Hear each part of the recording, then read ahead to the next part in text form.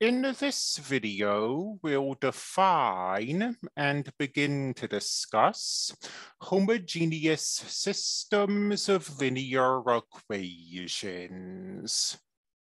Definition: a system is homogeneous if all of the equations are equal to zero.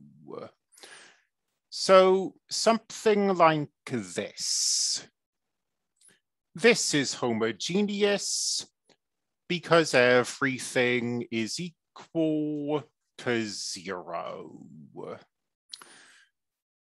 Now, homogeneous systems have a special property, and that's that they're always consistent. A homogeneous system always has at least one solution. In particular, every homogeneous system has the trivial solution, where everything is zero. So up here, the trivial solution would be x1 equals 0, x2 equals 0, x3 equals 0. And that is a solution. 2 times 0 plus 5 times 0 minus 4 times 0 is equal to 0. And likewise, 0 minus 0 plus 0 is 0. 0 plus 0 minus 0 is 0.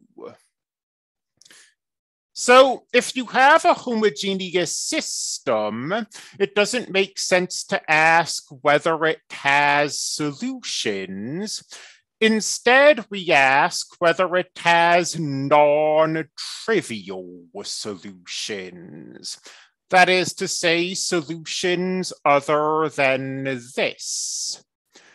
And we don't really have a special theory for homogeneous systems. We just have the same theorem that we have for any system. That is to say that we have only one solution, which must therefore be this trivial solution if all of the variables are basic and we have infinitely many solutions if we have any free variables. Let's apply this theorem to this system. To determine whether variables are basic or free, we have to perform Gaussian or Gauss-Jordan elimination on the system's augmented matrix.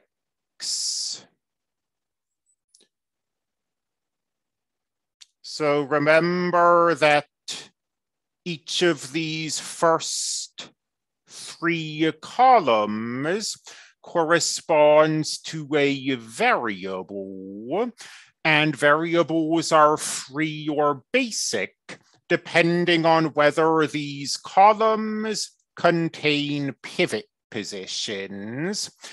And it's to figure out where the pivot positions are that we have to perform this elimination. We only really needed to perform Gaussian elimination. I performed the full Gauss-Jordan elimination. Now that this matrix is in row echelon form, in fact, reduced row echelon form, its leading entries can be seen. And these leading entries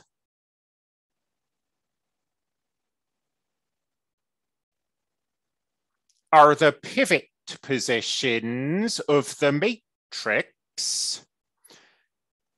And we see that every variable corresponds to a pivot position. That is to say that all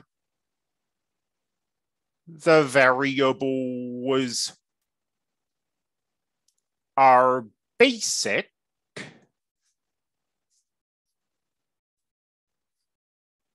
and our theorem tells us that we only have one solution. We only have the trivial solution. Another way of seeing that, by the way, without quoting a theorem, is that we did just perform Gauss-Jordan elimination.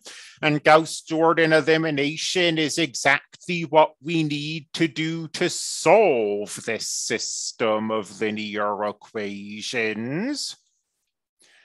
And since this is in reduced row echelon form, we can read the solution off. 1x1 plus 0x2 plus 0x3 equals 0. x2 equals 0. x3 equals 0. So rather than cite that theorem, we've solved the system of linear equations, and we've explicitly found that it only has this solution. And this solution, of course, is the trivial solution.